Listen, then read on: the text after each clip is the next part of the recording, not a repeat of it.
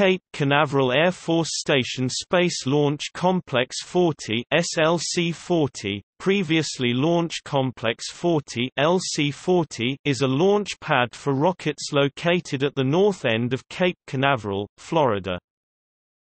The launch pad was used by the United States Air Force for 55 Titan III and Titan IV launches between 1965 and 2005. After 2007, the U.S. Air Force leased the complex to SpaceX to launch the Falcon 9 rocket.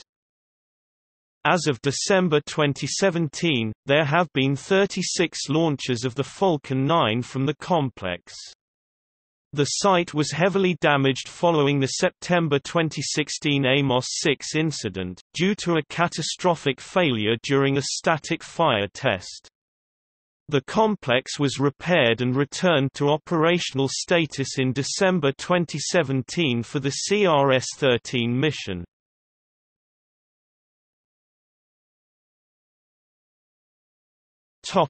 Launch history.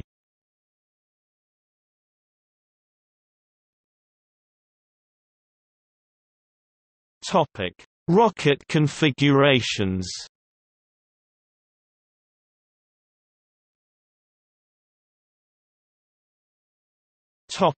Titan. The first launch from SLC-40, initially named LC-40, was the maiden flight of the Titan IIIC, June 18, 1965, carrying 2 transstage upper stages to test the functionality of the vehicle. 2 interplanetary missions were launched from the pad. The failed Mars Observer spacecraft, September 25, 1992. The Cassini-Huygens mission to Saturn, October 15, 1997, a total of 26 Titan IIICs, 8 Titan 34Ds, 4 commercial Titan IIIs and 17 Titan IVs were launched between 1965 and 2005. The final Titan launch from SLC-40 was the La Crosse 5 reconnaissance satellite carried on a Titan IVB on April 30, 2005. The tower was disassembled during late 2007 and early 2008. Demolition of the Mobile Service Structure (MSS) by means of a controlled explosion occurred on April 27, 2008, by Controlled Demolition, Inc.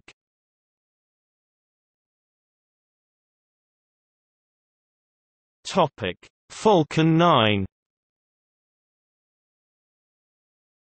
On April 25, 2007, the U.S. Air Force leased the complex to SpaceX to launch the Falcon 9 rocket. During April 2008, construction started on the ground facilities necessary to support the launch of the SpaceX Falcon 9 rocket. Renovations included installation of new liquid oxygen and kerosene tanks and construction of a hangar for rocket and payload preparation. The first Falcon 9 rocket arrived at SLC-40 in late 2008, and was first erected on January 10, 2009. It successfully reached orbit on its maiden launch on June 4, 2010, carrying a dummy payload qualification unit. SLC-40 is the launch facility of the SpaceX Dragon, a reusable automated cargo vehicle which is currently being used to provide two-way logistics to and from the International Space Station, a role previously filled by the Space Shuttle until its retirement in 2011. SpaceX successfully launched the first test flight for the Dragon from SLC-40 on December 8, 2010.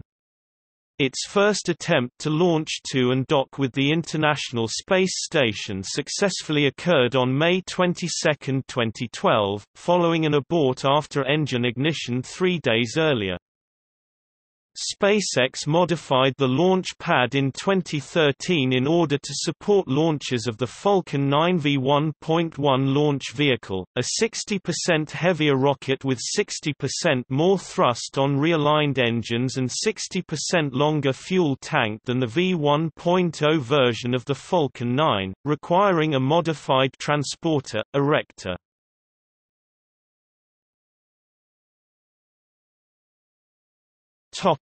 Accidents and incidents.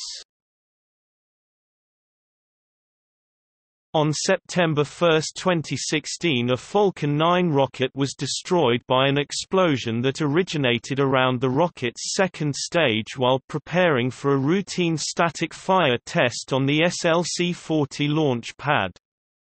The explosion occurred during loading of liquid oxygen 8 minutes prior to igniting the first stage engine as part of the test. A static fire is a test performed prior to launch to verify that both the launch vehicle and the ground systems are ready for flight.